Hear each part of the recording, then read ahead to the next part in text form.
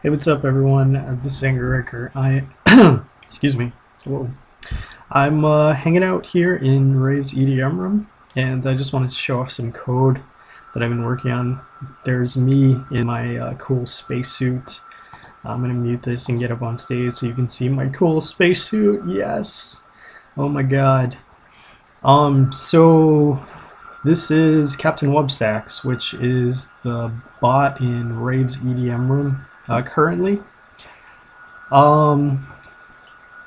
This is kind of where he lives, and I want to show you a command that I added that actually gets results from Reddit, which is something I've been working on for a bit. Today was actually pretty quick because node.js has some pretty cool tools for scraping, web scraping, which technically means you're connecting to a website or a web server and taking the results and then doing some processing on them. So let me show you what that code looks like. So this is base controls in BoomBot. Basically it's triggers and then runs a function, the JavaScript function in Node.js. So the first thing I do is some argument processing. I allow a bit of pagination here, so you can say like page 2 of like this Reddit funny 2 and get the second page, that sort of thing. And you can do subreddit changes like that, or front page just leaves it as the front page. This is the real important part here. I'm using node.io, which is a really cool library for kind of connecting to web servers and web services and that sort of thing, and it gives you back a jQuery object. Now, before I started this code, I wasn't really that familiar with jQuery, but it turns out jQuery is I knew for a while it was kind of used like everywhere. For people who are doing really heavy lifting things, parsing JavaScript, doing web scrapers. Especially for web scrapers, I found it's really pretty intuitive and pretty useful. Basically what happens is you make a call, or you can build a jQuery object if you're using it to build your own websites. For my use, I was grabbing another website using this node.io scrape function, and this returns jQuery, what's called a jQuery object. And so this here represents a jQuery object, and you give it an argument, and it gives you this is called kind of the class parsing, I think, or it's a way to get classes by the name. So a.title is the class of this specific object in HTML, or CSS if as well. And then it gives you an each function. So basically what this does is for every a.title, which is a link title, I'm going to execute this each function on it. And what I do here is I just kind of add the titles into the output, and then the bot is going to say the output. So pretty simple stuff. If you don't know anything about jQuery, this might be a little confusing, and the node.io parts of the scrape function and the actually get HTML, I believe is jQuery. I'm not really 100% on that one, but if you check out node.io, it'll give you examples that show how to parse the jQuery you get back, pretty simple ones. And if you look at the jQuery documentation, you can do some really heavy querying of either pages that you put together by building them. A common thing that people do is they use jQuery to build like an entire web page, and you can do some really crazy operations after you have that jQuery object built, and you can just dump out the jQuery object kind of at any time, or parts of it if you need to repeat things or have little subparts of your website that you want to do some dynamic processing of. It's very useful if you're doing a lot of dynamic JavaScript. So that's why part of the reason I believe people use jQuery, although I'm just kind of getting into it myself. So let me do a little demo here. So I'm standing up here on the stage. This is the bot.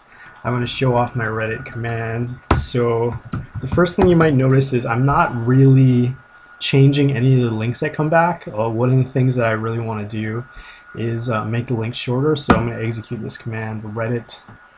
And so he got yelled at by in quick meme link. So this is a quick meme from the front page. The amount of people my ex is spying on my Facebook is too damn high. That is pretty funny. Jimmy McMillan meme from the front page. Report details US. So this is on the front page. There's something about terrorism or something. I don't really care about that. I'm gonna close it. Let's check some subreddits /Reddit. Funny. Give me some funny stuff. Fly through the best. So I actually truncated these because otherwise there's just gonna be a ton of spam. Jimmy Kimmel. Okay, so as you can see here, like this is something that I really need to do. Is for some reason Reddit is very inconsistent on how they put their ads. Sometimes their ads are in links with kind of the same format as the article. So I need to, so if I have mouse over here, I can see the whole output of it. And you can see he actually gives back 4 links, and the first 20 characters on the text is truncated, and then there's this huge link. One thing I'm really starting to experiment with is using the Bitly API to shorten these URLs, because as you can see, they get some of them are really long, and I only want to show, I want to keep them to 1 line in this tiny chat window, so I can show all 4 at the same time and kind of do pagination correctly, and not have to like hover over and see all this junk. So but I wanted to kind of make a video anyway, because I think once I started using the Bitly API, the point really wasn't to show off the Bitly API. The point of this video was to show off some really basic web scraping with node.io, and also to just have some fun with Reddit. And so you can kind of say I'm still working on this functionality. I'm not done with it. I have to parse out ads, which is probably going to be some really non-interesting code just based on some part of the link. If the link contains, I'm thinking of parsing out if the link contains like campaign. As you can see here, there's campaign equals Reddit funny. That kind of indicates an ad. That's not really going to be very interesting code. So I didn't really want to go over it. I just want to show the scraper. Let's check out /Reddit. What else? Let's see some cat pics or something. So I've got a cat pic here. Somebody's 2 cats named Bacon and Eggs. Meat, Bacon, and Eggs. And there is another. And I'm kind of truncated there, and like I said, you know, because these links are so huge and I'm not shortening them, which is the next thing I'm definitely going to do with this code, is using the Bitly API to shorten the URL so I can get them all on 1 line. Because as you can see, like this one is taking up like 5 lines here. Plus, I think this is an ad, so I'm going to parse it out. Anyway, yeah, I'm scraping Reddit, very simple, using node.io. I don't think I'm going to actually try and push this out to main BoomBot. If you're interested, you can definitely email me. I'm gonna just show and scroll through the code again. It's very simple. I do some argument processing, like I said, the URL, and I add the subreddit if you give a subreddit. If not, I just set it to the front page. And then this node.io scrape function, get HTML, and then parsing the jQuery object, and then adding together all the output results up to, and then BoomBot respond down here. So the last thing I'm going to do is just show pagination. So I'm going to do Reddit. Let's do all, and I'm going to do 2, and I'm going to get some different results here.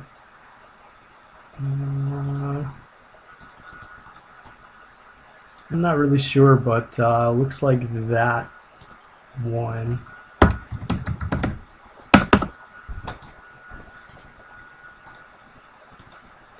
It's kind of going crazy now. So yeah. Anyway, hope you guys enjoyed this video. I'll try and do a video to follow up to show the finished. Like I said, I'm still kind of working on this.